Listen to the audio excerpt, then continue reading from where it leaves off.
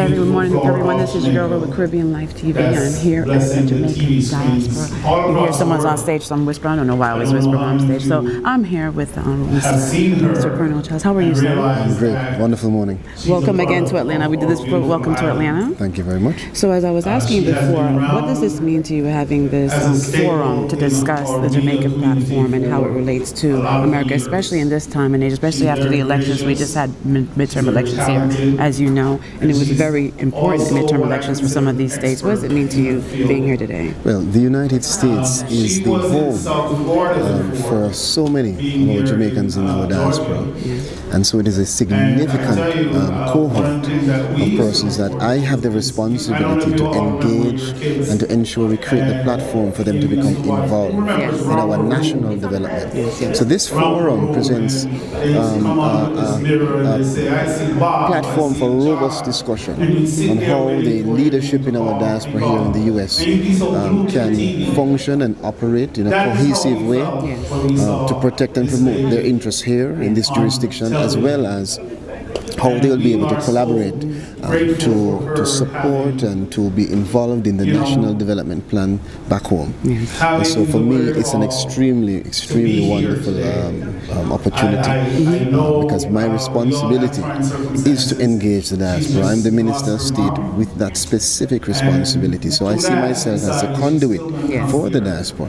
And as the Minister for the Diaspora, I could never miss this very important leadership conference. Yes, well, we thank you again for being here. If it's one thing that you wanted everyone to take away as a unified group to work on going forward, what would be the one thing that you say you want everyone to take with them? I think we want to redefine how we see our place in the whole strategy towards national development. And so I would want the diaspora to understand that there must be a mutuality, and there is a particular important space for the diaspora. That's carved out even in our call to action, where it is a part of the process for us to have the harnessing of the power of the diaspora as an element of Jamaica's national development plan. Nice. That's nice. Thank you so much, Minister. I'm not going to take up too much of your time. I know we're started, but thank you for sharing a little of your time with us. Thank you for being here. Thank you for igniting this conversation and this topic. And good luck. I look forward to where we're going with it. I look forward to more conversations like this and seeing you more and working with you more. So Caribbean Life TV appreciates you, and as we always say with Caribbean Life TV, live bold.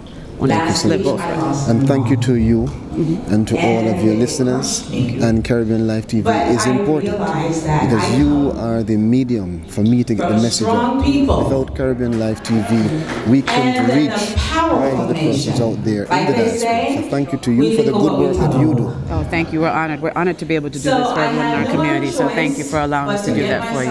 All the best.